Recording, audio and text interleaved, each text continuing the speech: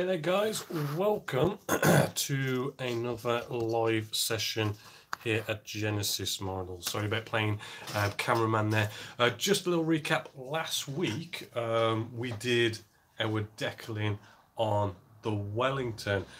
Just to remember, I have sealed it in with a gloss coat, left it overnight to nicely dry, so as this is all good for whatever weathering we want to do to it. Now the decals was actually quite easy. There wasn't many at all to do on this one, which was rather nice if you don't like your decaling. So tonight what we're going to be doing is it's a lot of little bits and bobs here and there, getting these final stages done, stuff like natural metal finishes, oils, enamel washes, all sorts of little goodies that we can sort of cover tonight. Just remember, get onto the comment section, any questions and answers that you want, or any shout outs, what builds you're doing, and I'll do my best to answer them throughout this live session. So let's get back into the Wellington. So I've just got to play cameraman there.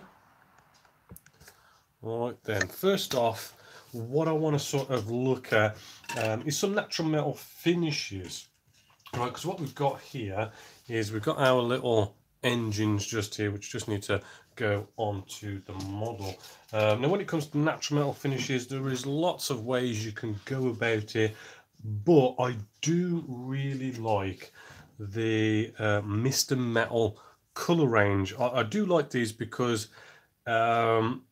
the way you go about it, you can basically sort of spray, get a nice natural metal finish, and weather it all at the same time. So it's a good finish, and it's a little bit lazy, but not just easy, shall we say, not lazy really. You've got to give this stuff a good shape because it does sediment at the bottom, right? And you want to get it all off the bottom. I'm using actually 214, which is their dark iron. It goes down really dark, but it comes up so lovely once you've done it. So that's been shaken. Quick note as well, this has already been I've just sprayed some black on there, whacked on a bit of a gloss, right, and that just makes this a perfect surface for natural metal finishes, because natural metal finishes, a black primer, always a good one. If you're glossy, it makes it even more natural metal finishing. So with a airbrush, right, and actually it's good to have a kitchen paper towel on standby. I'm just going to move the model out the way because we don't want to get paint on the model. Let's just open this up, right, and it's nice and thin, so there's no need to go off and do 50-50 this. It's just pure, pour this in neat, but it is rather thin, and you do sometimes get a little bit of a dribble, so just clean that up. Right, also with this kind of paint, I do believe it's lacquer based, right? So you're probably going to want to get face masks on, extractor fans on, windows open, all that kind of good stuff. Plus, you want to whack your PSI down. So I'm just bringing my PSI, maybe like 12 PSI-ish. You want to bring it down really nice and low. Right, I'm just going to test on my kitchen paper towel, see how it's spraying through. It looks like we've got maybe a slight bit of a blockage. I'm just going to wipe the end of my needle. Hopefully that'll sort it. That's not going too good actually. I might need to, oh there we go. Something was blocking it, it's just blasted out now. Right, so let's maybe bring you in a little bit closer so you could see this. Right, and actually a new kitchen paper towel would be good because we don't want to get this all over the place. Right, what I'm going to do, I'm just going to nicely now spray this our dark iron, which again is, I might need to just pop the air pressure up just a little bit because I think my airbrush is just struggling to pop this out. So I'm maybe going up to Actually, no, I am actually around about 12 psi. I must have accidentally knocked it down too much. Right, and then we're just gonna do the usual nice light misty coat. So I think this is not doing too well out my airbrush. We may be doing an airbrush clean because it's not doing too well. Let's give it a try. I want to try and keep it a nice misty coat.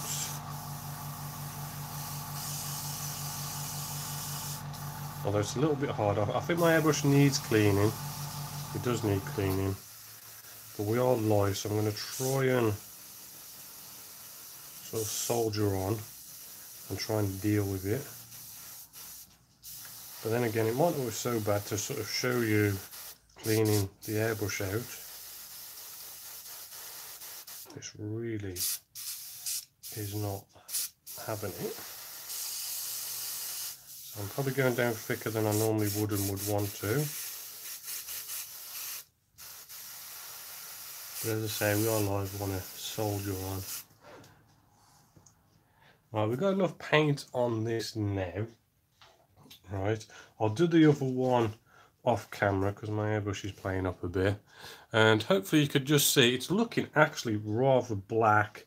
It'll look very sort of matte and almost like dusty-ish, right?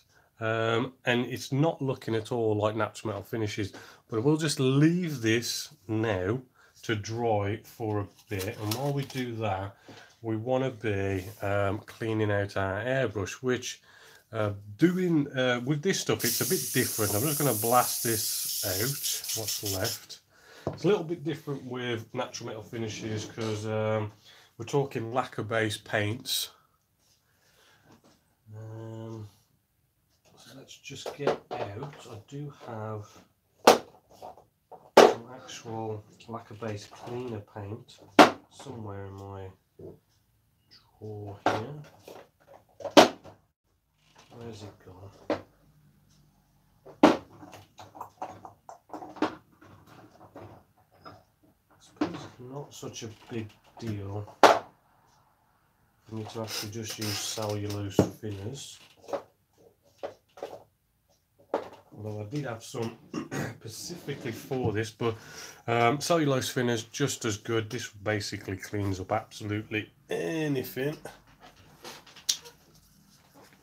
Right, so what we want to do, right, we just pour this in, right, and this is going to be pretty sort of pongy being cellulose thinners.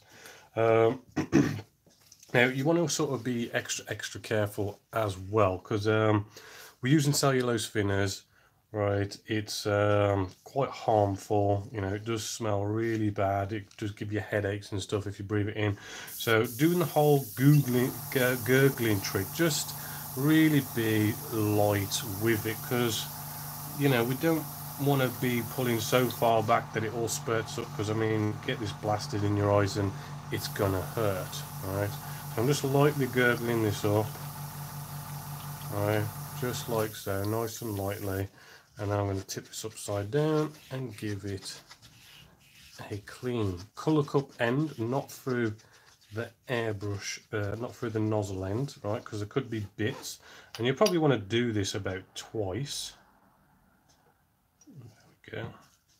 Do it about twice, give it a gurgle, and that should have cleaned up most of it, and it, you know, brings all the stuff that's actually down here in the nozzle end, gets it all cleaned up.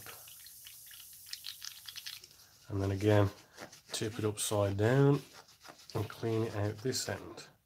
Right, and then you can probably start blasting it through, which again, you want to have your extractor fans on and everything, because what you are in essence doing here is atomizing cellulose thinners. And this is where if you breathe it in, it's not going to be very good. So you want to be, you know, having all your face masks and that on. Right, then what I like to do, because I use this airbrush for, I've just used my, I mean, I always use this for like my acrylic paints. I've used it with cellulose thinners and these lacquer based paints. What I like to do is what we've got in here is like we've got probably little bits of residue of the cellulose thinners. That's not going to go down well with acrylic paint, so I like to get my acrylic sort of airbrush cleaner, and then I'm basically cleaning out the cellulose thinners now, so my airbrush is, you know, starting to think acrylic based paints again. So I'm just gurgling that up. It doesn't take much just to sort of try and clean out the cellulose thinners really. Right, and then we can just blow that through. Right, so we want to be doing that. Let's put our guard back on. I'm just going to read some questions and answers if there is any.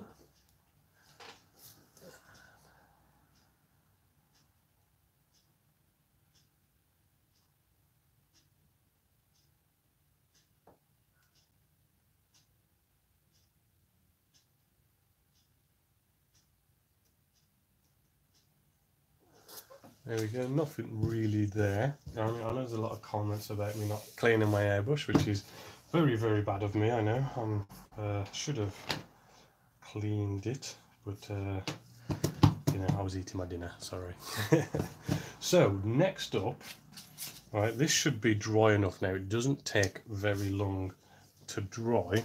And what we want to do, getting out any old rag, right, let's bring you in. Not too close. Let's bring you in on this.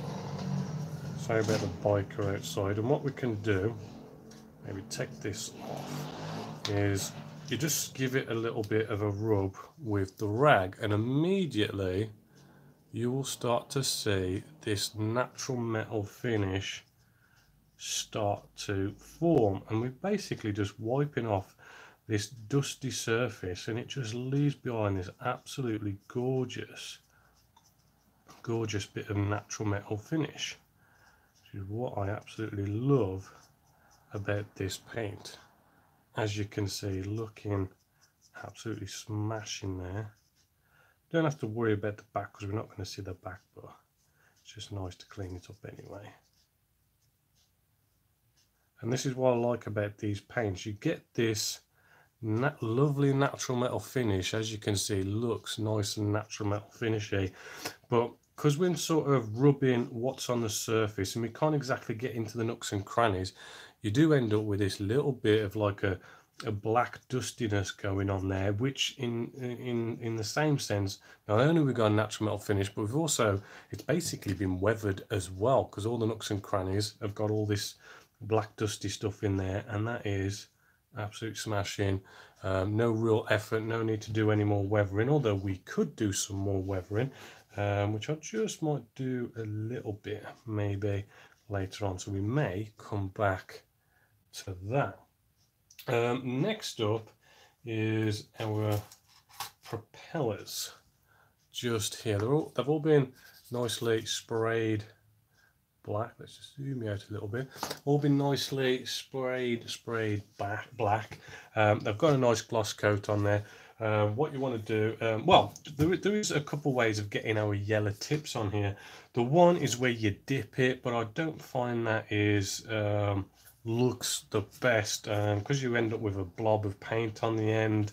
You don't get such a sharp line. I know it's kind of quick and easy, but I personally don't prefer that. So we want to mask this up now.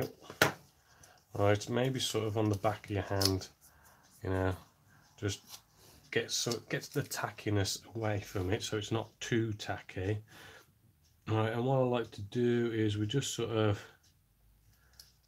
mask that across there, and then what I like is to just fold the one over, and all you got to do is just fold it so it's perfectly lined up, right, with the opposite side, and then you should have it absolutely equal either side. Also, I like to leave a bit of this tacky end here so that we can sort of peel it off a little bit easier. I'm just got to do this 3 times. Right, just checking any messages.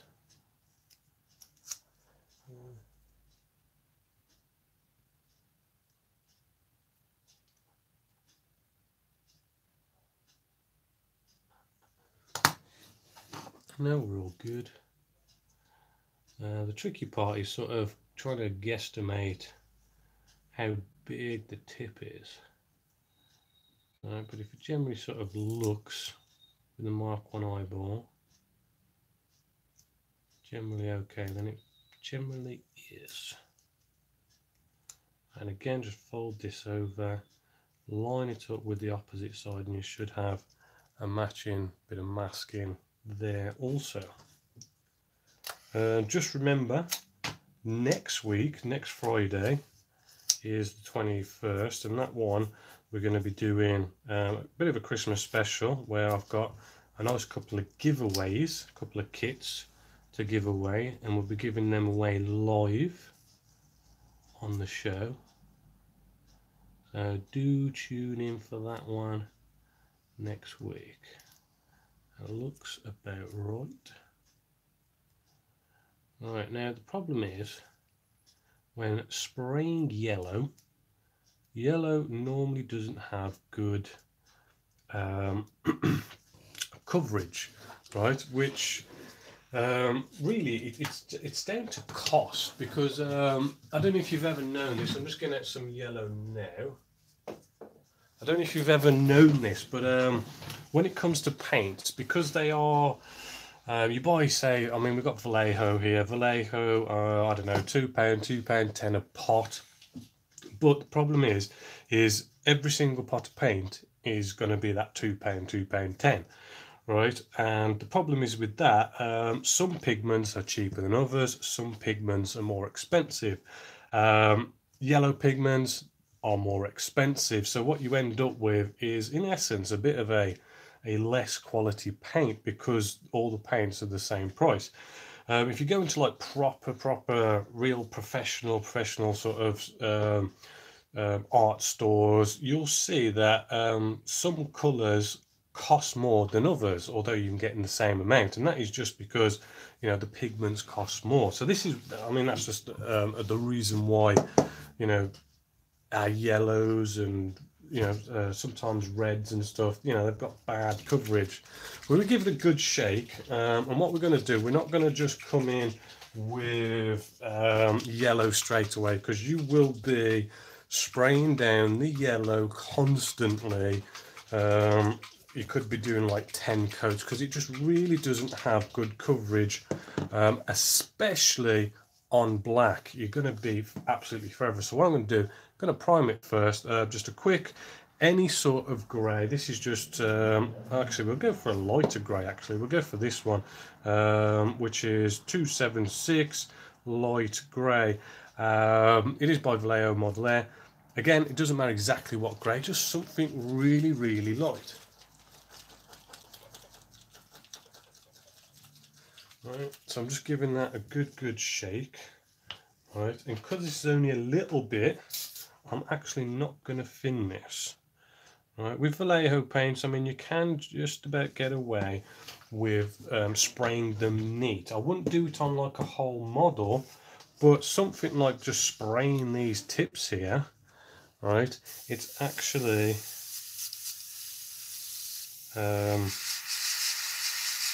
not so bad, because you're only spraying a bit, and you're only spraying for a bit. You know what, I think that cellulose thinners has cleared my airbrush, which is not so bad. Unless you guys want to see how I sort of clean my airbrush and unblock it, just comment and I'll maybe show you. But yeah, I'm just spraying the tips, this grey. In fact, I'm going to leave this one this side, because I want to sort of show you how bad yellow can be and why you really need to do a primer and sort of get rid of the black. Just spraying the excess into my bin. It's taking a bit of time, there we go. Clean it out. Good old airbrush cleaner. I make my own airbrush cleaner. There is a video on the ingredients, how I make my own airbrush cleaner, but you're more than welcome to like go out and buy Pacific ones. I do recommend Vallejo's airbrush cleaner, actually. It is one I always used before I started making my own. Because it is one of them things that you use so much of. It can get quite expensive, because I think Vallejo, they're able to clean it for like 200 mils is like £9-ish or something. It isn't cheap. Whereas if you make your own, it can be really cheap to make it yourself. Plus you kind of know what's going in there as well. There we go. So I've just gurgled this a few times, cleaned it out, and we're ready to go with the yellow. Now again, with the yellow, I'm not gonna thin it down, because actually, you know, you kind of need it to go down neat. It's got such a not a good coverage to it.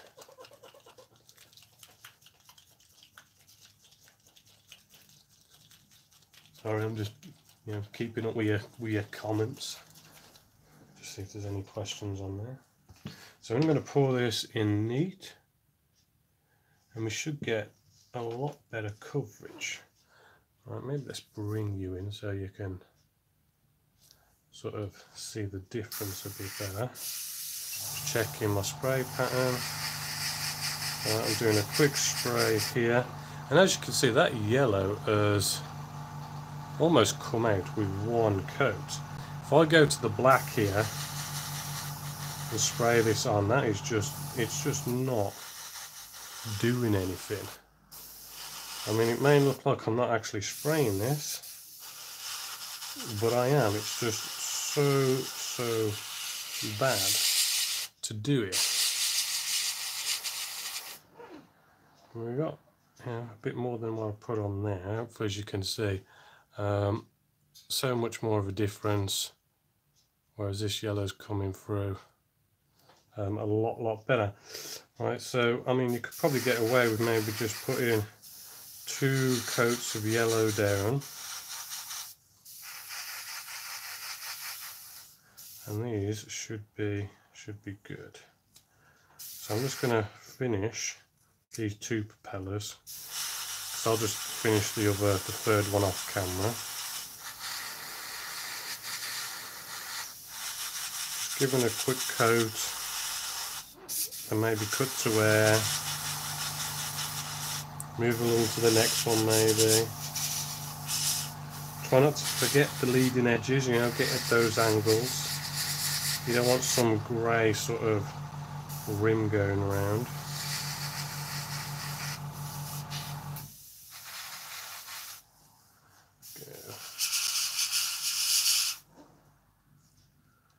That's probably a little bit too much. We don't want to have it too wet.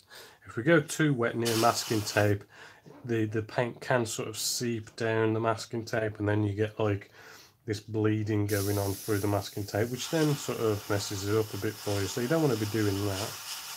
Just cutting to wear, and just doing this side. Being careful.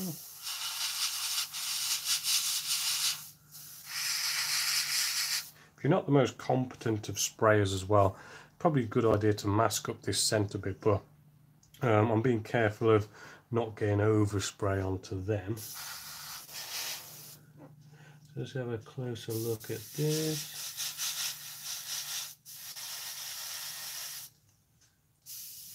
Making sure my leading edges are done.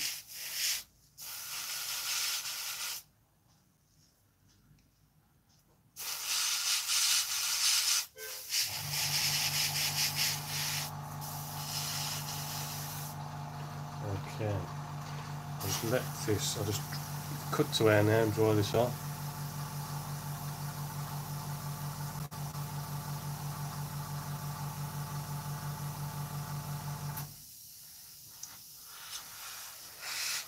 Right, and then we should be able to just, fingers crossed, we've had no problems.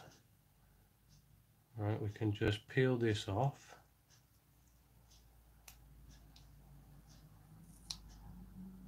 Like so, and we should have a nicely sprayed propeller. Just Being careful not to rip too hard or too fast that we end up ripping up paint. But there you go, propeller with a nice tip on the end. So I'm just going to leave that, and then we can move on to the next thing tonight. So what have we got next? Next up, we've got some wheels just here. I've already sprayed them silver, as you can see. I'm just going to find the paint. Here we go. I like to use AK Interactive's 720, which is rubber tires. All right, I'm just painting these on because it's, you know, it's really hard to sort of mask up a circle on there. So I do like to just paint mine on. Now I'm just giving this a really good shake. Now these have got the orange tops, which means, oh no, it doesn't. That's ammo, sorry. Ammo is the one who has the yellow tops, which has the ball bearings in. There we go. So let's just get out something to put our paint on. Right, I'm just going to pour out a nice bit of this. Right, and then what I like to do is I like to sort of thin it down a bit, so a bit of the old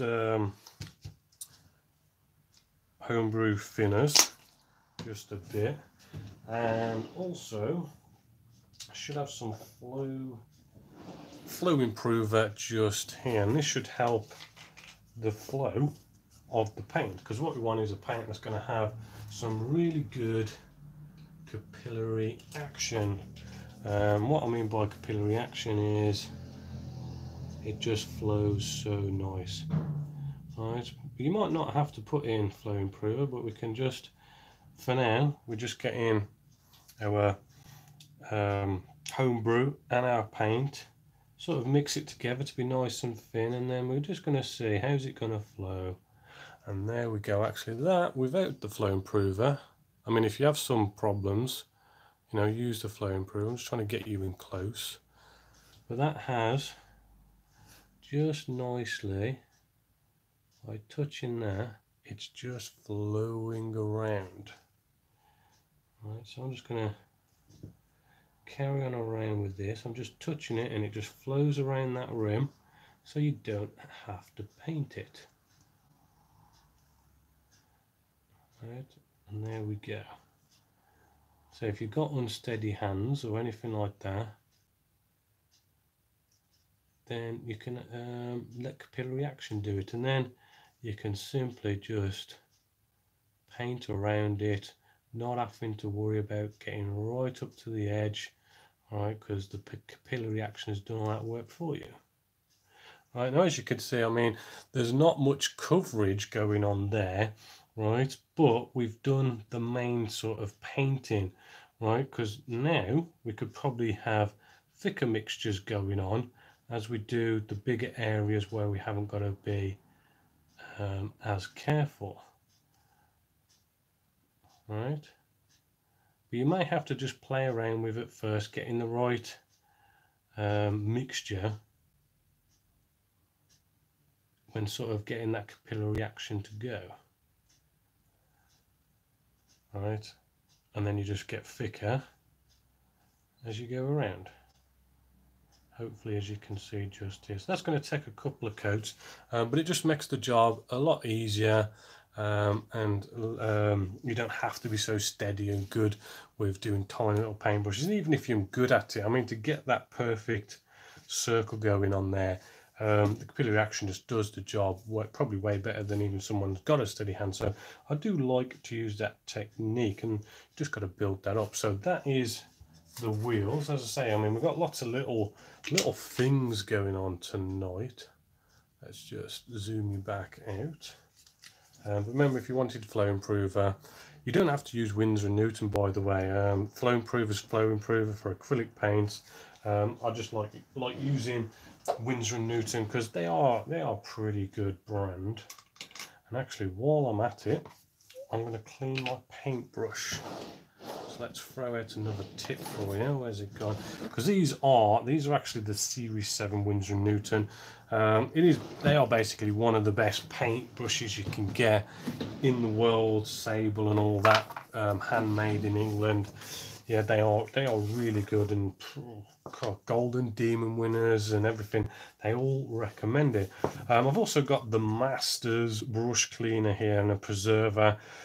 I do like to use this stuff. It does keep your brushes nice and clean, and it's got like a conditioner in there, so it sort of conditions the hairs on the paintbrush. And these Winsor & Newtons, I've been using them for years now, and I've only had to ever replace one once because of it getting worn out. And oh God, I have had them years and years, right? And I've been using acrylics, I've been using enamels, lacquers, oils, all sorts of types of paints, which I know a lot of people say, you know, don't use oils and cellulose thinners with your fancy paint brushes. But you know what, if you just clean them, you know, pretty much straight after, they still do last, and they're still quite durable.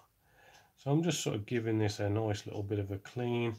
And then in my pot of water over here, I'll just sort of give it a wash in here. But what I'm doing, hopefully you can see, I'm just doing it on the side. I'm not sort of dabbing it down on the bottom, because if we dab it down on the bottom, the bristles are just going to like stick up, and we want to keep the bristles, you know, pointing forwards at all time, even with cleaning.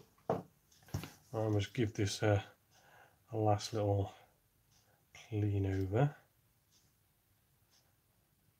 Right, and I do like to leave a bit of the conditioner on the end of the paintbrush, because it sort of dries and sort of sticks it into a nice pointy position. So it's always good to just leave a little tad bit on the end of the bristles, so when it dries, as I say, it'll lock it into place. Right, but it won't be like glue or something, just, you know, locks it in. All right, so that's clean. I was checking any questions.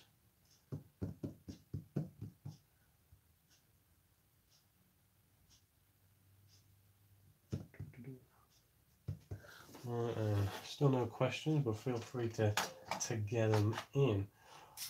Next up, what have I got next up? Bring in the model now, because what we're going to do, right, is try and sort out our panel lines. I'm going to be doing this though with a pin wash. Right, so it's not like your sludge wash kind of thing going on. What I'm going to be using, we're going to be using two types actually, because we do have two sort of big differences in colour with this particular model. We have our top side, which I'm going to be using a deep brown. This is what is it? This is Ammo by Mig Jimenez, 1608. Nice deep brown, which is a nice colour for sort of making it look dark and dirty in the recessed panel lines and recessed rivets, right? But because, you know, black is kind of like a different way of doing things, I'm going to be going a medium grey, which is 1601. So we're going like a light, really sort of light and dark, because we've got the differences with using black. And we also want to get some odorless thinners out. I do recommend you use Ammo's own thinners for this kind of stuff as well, because I know people have said in the past, can you use stuff like white spirits or something like that? And in all honesty, white spirits can react to your paintwork. It's normally a stronger solution. The intensity of these enamel odorless thinners are just right for the job.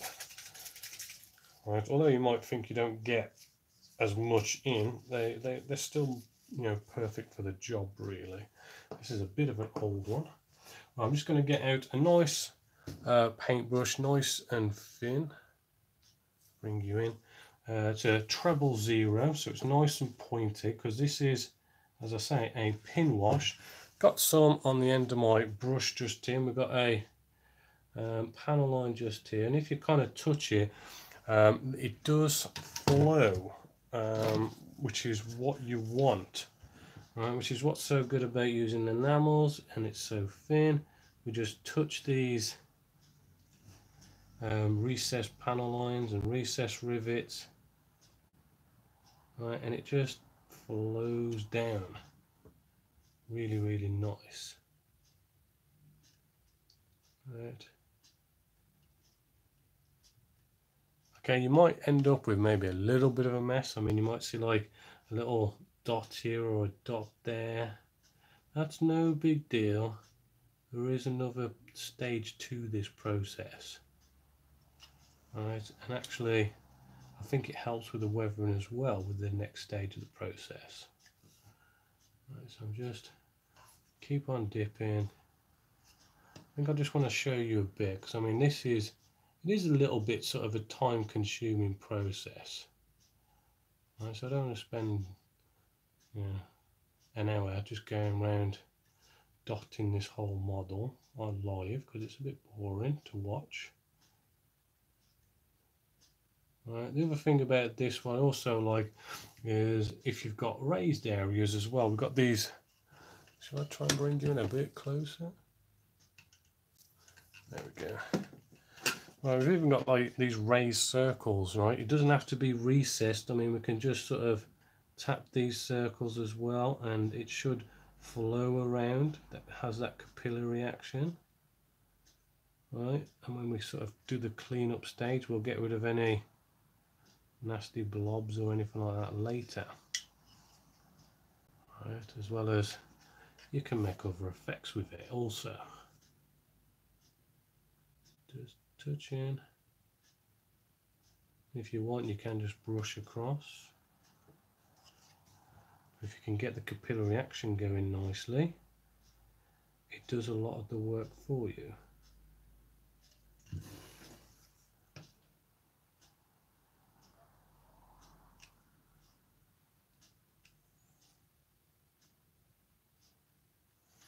Okay, just a little bit more of this. And you're going to want to let it dry for a bit as well, because there will be a cleanup stage with this, and if you kind of cleaned it up now, you'll just clean it all out of the recesses, and we don't want that. All right, just going to give this a quick clean. So I'm going to just get me odorless thinners, quick sort of dip, and then just clean it off just for a colour change.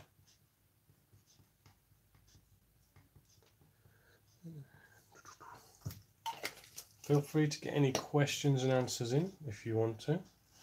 Right, and then what I'm going to show you is doing a lighter colour also. Right, just to show you the different sort of effect with that. Right, again I'm using 1601 by MIG, giving it a good shake, as you can probably hear. Here we go. They do sediment on the bottom a bit. Get the lid off. Right, I haven't actually tested this colour, but it is a good idea to sort of test your colours and see how they go. But hopefully this will be a good match. And you could probably see the capillary action just going on just there. I've just touched that in the middle, and that has just flowed lovely. Alright, so I'll just show you a little bit more, just touching the recess. It should do the work for you. As you can see, just a little touch. Oops, maybe not a big touch like that, but I suppose you could probably see how it flows more with a big touch actually. There you go. Just touch it and it flows, which is what's really good about this stuff. Here we go. So I've just done that underneath, and hopefully you could sort of see that that's going to sort of, although we're kind of going opposite colours here, with like, you know, going from something that was dark on top, like the deep brown, to grey, but it works well with black paintwork. So if we just sort of jump back up here. In fact, I wouldn't mind letting that dry a little bit longer, to be fair. Enamels do take a sort of a long time to dry, but what you got to sort of remember is they do take a long time to dry. But what you need to keep in mind is if we kind of clean this up too quick, we're going to clean out all our work that we put into the recessed panel lines. But if we leave it too long to dry, the enamel, like say if we left it overnight to dry, the enamel paint would be then like fully dry, and then it would be harder to wipe it away to get up any sort of mistakes or play around with it. You kind of want to give it maybe half an hour for it to just be not wet, but almost like you kind of touch it and it sort of smudges, so that it's sort of generally kind of dry-ish, and you're just sort of rehydrating it and removing the messy bits. Right. Also, because we've had a gloss coat put on top of this, it's going to help with this next stage, because it stops the enamel from biting down into the paintwork, but because we've got gloss on top of it, it's just going to slide off really nicely. So it is important to have that gloss coat. Now, that's potentially not as dry as I'd like it to be, but we're going to give it a go anyway. Just getting out a cotton wool bud, right, just like so, and we're going to sort of clean up these little blotches where we've been doing the pin wash, and we want to just leave it, leave behind the enamel paint in the recesses and nowhere else. So getting out the enamel odorless thinners, right, I'm going to dip our cotton wool bud into there. And that's probably got too much odorless thinners on there, so I'm going to, on the kitchen paper towel, just roll it on the kitchen paper towel so as this is now sort of damp and not too wet.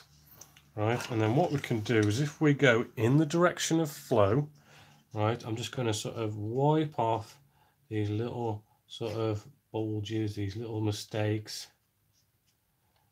Right, so we're just sort of left with the recesses nicely sort of filled in.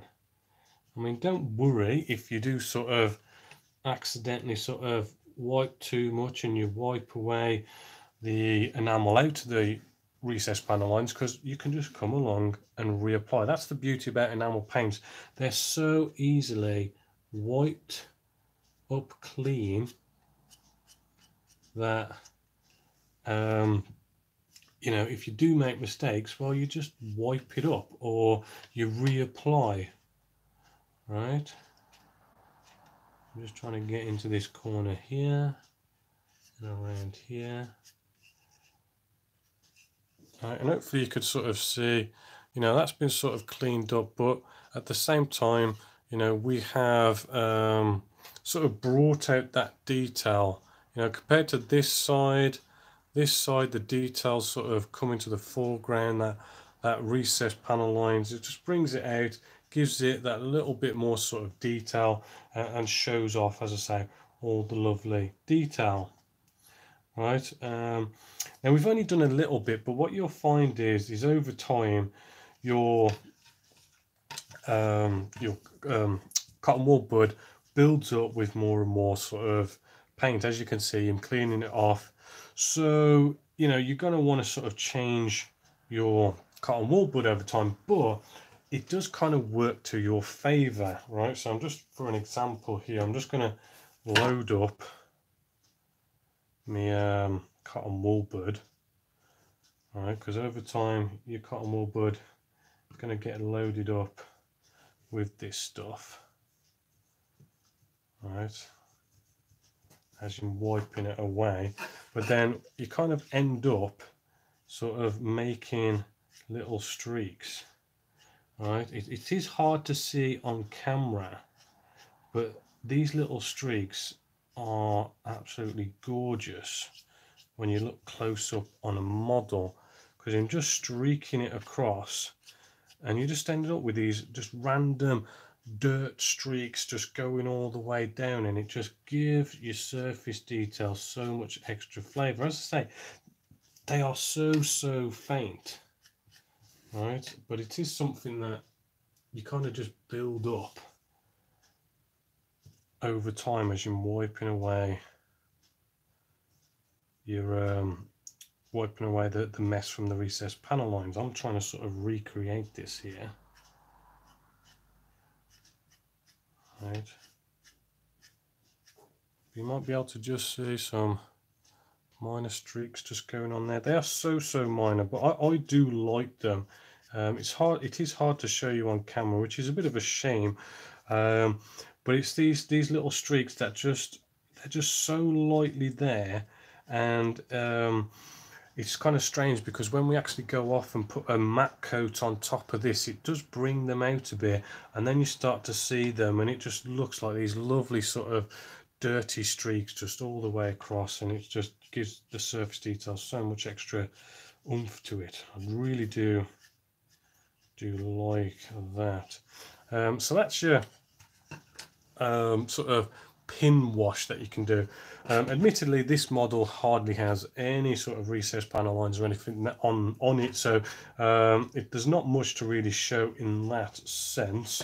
We do have our underside here. I'm just going to clean these up. In fact, you could probably see that streaking thing I was on about a lot more, because you see how I've just cleaned these little dots where we've done our pin wash. Because I'm like flicking it, we're ending up with these lovely little streaks, right? So by making those little mistakes with the pin wash, it's absolutely fine, because you just end up with this gorgeous bit of sort of streaking to the weathering, which just, I think, just kind of really sort of makes a model look more professional. All right, so hopefully you're liking that just there. There is a bit more I could probably show you, but we are sort of coming to the end as the hours come. So I'm basically going to get this ready for next week, so you can basically expect zoom you out. Basically expect we're going to have all that pin wash going on. We should have our engines on. You might notice as well, I haven't been able to do the black spray on these because the engine cowls can only go down once you've got the engine in, and I hadn't had the engine ready when I did the spraying, so I'm going to have to sort of get them on, mask it up, spray them black, do all the little bits and bobs, get my wheels on, and all this kind of cool stuff. We'll probably maybe touch up a little bit more on some more weathering that we can do on this model, followed by the absolutely lovely bit that I like, which is going to be like the final matte coat, and then there's just going to be those last tiny little things just to finish this off. So then we'll be starting a new model, probably sometime January. But next week we're going to be having that Christmas special. We're going to be working on this as well as those Christmas prizes. So just checking any last questions and answers, which you are very talkative in the chat, but you haven't got any questions this week. So hopefully you'll have some for us next week. So let's bring you back with the face cam. So there you go. That is the 11th Genesis Models live session. Hopefully you have enjoyed it and learned a few things here. It is nice to sort of see this come into life, because I mean, we've got all that spray work, we've got the decals down, and I'll finish up the little bits of weathering on there, and this will be really sort of coming to life rather nicely. So hopefully you have enjoyed that. Sadly, we have come to the end of this live session, but I hope to definitely see you next week for our Christmas special live. I'm not sure what I'm doing over the Christmas period, but I do want to get some stuff up for you guys for that. So yeah, hopefully you've enjoyed. So until next time, my name is Bob Waldron, this is Genesis Models, and I hope you've enjoyed.